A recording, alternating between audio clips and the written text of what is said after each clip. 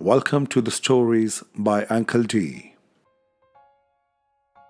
The name of the story is The King's Prime Minister. Once a king wanted to appoint a wise man as his prime minister. So he made a riddle. He made an announcement that anybody who could answer the riddle would be his prime minister. The riddle was that a man has a goat, a lion, and a bundle of grass. The man has to cross a river and take the three to the other bank in such a way that no one will eat the other. Also, only two can go in a boat at one time. How will he do it?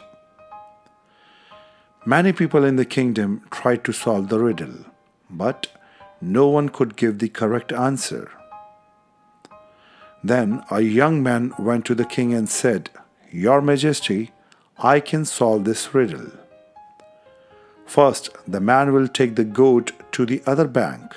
Then, he would go back to get the lion. He would drop the lion on the other bank and would take the goat back along with him. Then, he would pick the bundle of grass, leaving the goat behind. He would drop the bundle of grass on the other bank and would row back to finally get the goat also to the other bank." The king was amazed by his cleverness and intelligence. So he appointed him as the prime minister.